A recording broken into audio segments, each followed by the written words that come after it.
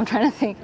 So I think I first knew that like software engineering and like computer science was a thing when I was in high school. I saw a flyer for like a nearby university that was like had all these people jumping, and they were like, you can be a software engineer, like you can be in computer science. And I was like, I don't know what that is. My mom was like, you should check this out.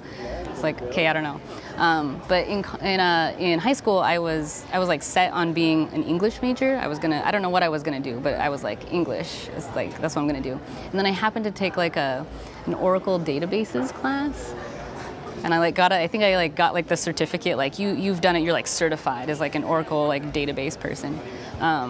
But it was like kind of fun, and I was like, I kind of like this. So they had one other class at my high school, and it was like HTML something, like building websites, and they also had some Flash in there too. So I took that, and it was like, that was really fun. And this was also kind of during the time of like personal like blogs and stuff, so you could kind of like make your own and add HTML, and like, so it was kind of fun. And so then by the time it was like kind of just time to decide like what I wanted to do, like what was my major, I was like, oh, I guess I'll try like computer science and like see what that's about. And I did, and it was really hard. I mean, I had like absolutely no like idea what I was getting into. But yeah, like, you know, went through college and kind of like made it through. This is in Idaho, so. So in the U.S., if you don't know where Idaho is, there's like California, Oregon, Washington on the West Coast, and then right next to like Oregon and Washington is Idaho. So there's not a lot going on in Idaho. It's like a national forest. There's like a lot of it, and it's like fairly rural in places. So anyway, so not all the people know about Idaho. And in college even, I didn't know that like the Bay Area was a thing. I didn't know where I was going to be working. So I kind of heard about it because a friend of mine got an internship at PagerDuty, and he was like, this is awesome, you need to come and visit. And we're like, okay. So we came to San Francisco, I came to San Francisco and like saw what this was about. I was like, I could live here, like this is pretty cool. And then that same friend got like randomly he met someone and they worked at Twitter, and like, you should apply. So he applied and got a job at Twitter.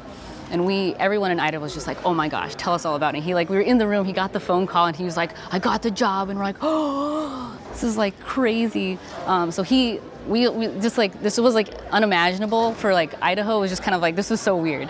So he got this job at Twitter, and we're like, oh my gosh, like everyone's like, we could all do this. We could go to like, the Bay Area, we could go to San Francisco, and we could like do this. So yeah, so then, basically, I applied for jobs here, and I got a job at like a really small startup called Munchery, and they did like food delivery and made it by chefs on site. And that was like my first job in San Francisco. So then I moved here and started working there, and that was really cool. And then I got another job at a different place called Vungle. They did like mobile video advertising.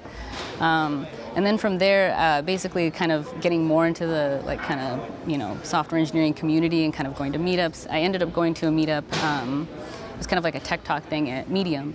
And it had a bunch of really cool women engineers who were working on like an iPad app. And I was like, this is so awesome. So kind of after that, I was like, I should work at Medium. This is really cool. And so I ended up applying, and yeah, got a job at Medium. And it was just really cool being a part of that, because that was kind of like the other companies I had been at, it was, started kind of getting into like software engineering and kind of like understanding it. And then Medium felt like my first real like, okay, like I definitely know what I'm doing now. And kind of being there. And that was my kind of first start into like tech leading and kind of like understanding how that works. And then with GraphQL, just like hearing about it. And then kind of like working on different projects and kind of like moving things along. And then, yeah, through Medium, I was kind of like in GraphQL, kind of learning about GraphQL and like, oh, Twitter uses GraphQL, we're using Scala, like they use Scala, and kind of like hearing about that. And I ended up talking to Twitter people, and I was like, this place looks awesome also.